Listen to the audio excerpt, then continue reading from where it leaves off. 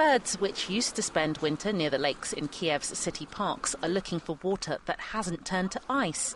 According to Ukrainian ecologists, wild animals are seeking warmth and food closer to cities, towns and villages during this cold spell.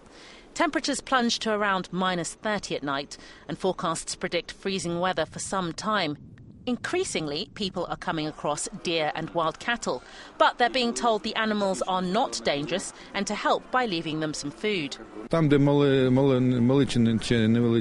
small villages where there aren't too many people, sometimes the wild cattle come because they don't have any foliage now. There's no grass or hay, so just like farm cows, they come to find some food.